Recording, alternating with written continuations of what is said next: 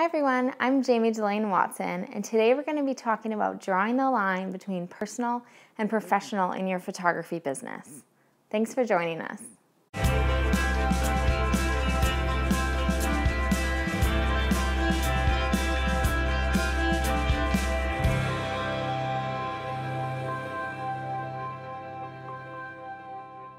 Have you ever found it difficult to discuss money with your clients?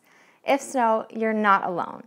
But the unfortunate reality is, if we want to be artists for a living, we need to be comfortable talking about money, charging for our work, making money, valuing what we do, or else it is better off just as a hobby. Me, I've chosen to make photography my life and my career, so therefore I need to get paid for what I do. So something that right off the bat, you need to have the confidence to know that you're worth what you charge, you deserve to do this full time, and be able to communicate that to your clients. Now, on the other hand, you don't walk into client meetings being, I deserve to do this full time, I deserve to charge what I charge. No, of course not. It's more a heart position and a confidence position so that when and if somebody questions what you charge, you're not like shaking in your boots like, oh my gosh, they're right. Like, I can't believe I charge this. This is so silly. Like, this is never going to work for me. We can't be doing that. So we need to come with confidence first. So when it comes to talking about money with your clients, throughout the entire process, communication is key. So from the very beginning, when someone books a wedding with me, they know the payment schedule. They know that 50% is due to hold their date, and they know that the remainder is due 1 month before the wedding. With portrait sessions, it's the same schedule, but often they're only booked 6 weeks in advance, so pretty much the full payment is due 1 month before the session. I do this just for the ease and convenience of my schedule and to know that on the wedding day, there's no finances needing to be talked about, and it's never really been a problem. I have a really easy system for reminding clients that payments are due. I use a studio management software called a shoot queue.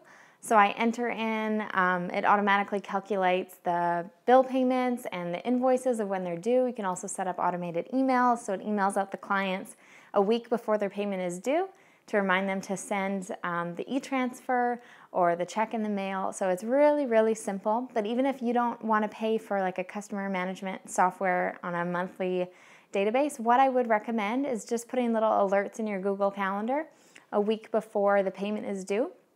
And so when you book a wedding, I would go through on your Google Calendar, create a separate calendar called Payments. And what I would do is say if Sarah and John's wedding is September 2nd, as soon as you book that, on August 2nd, you'd put an all-day event and say final payment for Sarah and John due. And then 7 days before that, you would have remind Sarah and John about final payment. And then that way, this is like a really easy calendar that you can toggle on and off. So when you're looking at your week or your month, you don't need to see all these reminders for all these payments. It's something you could just toggle on. So at the beginning of the week, you can look, see if there's any emails you need to send out. Once again, I do that all automated, and I'd really recommend that, especially if you're shooting more than 10, more than 15 weddings a year. It will save you so much time, and it's well worth the money. And in all honesty, I don't have a ton of experience with this because my clients are so good at paying on time and being respectful that way. But sometimes people run into just like troubles with balancing all of the final wedding payments. And so if clients are a couple days late, sometimes it's like the sweetest ever, because I think in my contract I have like there is a late fee of $50 or something, and if it's a week late, like I've never ever charged someone that, and I probably never would, but it's just in there as incentive for them to pay on time, and most people understand that businesses need to get paid and they do their best to do what they can. So it's never really been an issue for me. If it is an issue, if people are a couple days late, it's just another kind reminder saying your payment was due a couple days ago. Always keep it upbeat, always keep it personable, and know that people are doing the best that they can. The only problem that I could see happening with payments is if somebody still hasn't paid by the wedding day. This has never happened to me, but just explaining very, very firmly, we need to receive payment before I show up at your wedding day. And if it really came down to it, I would just absolutely not deliver photos until that final payment's been paid. But as I've said, I've never come across this in 185 weddings. So hopefully you haven't either, but a few of the tips and tricks, I guess, would just be to be very kind and firm over email and consistent reminders. If you struggle with writing emails to your clients to let them know that payments are due or that payments are late and just dealing with all of this money stuff, I have a few really simple email templates I would love to give you guys. So there's a link you can click to opt into this, and it's just really simple templates you can copy and paste. They're nothing fancy, but some people, some photographers I've coached have found them helpful, so hopefully you will today as well.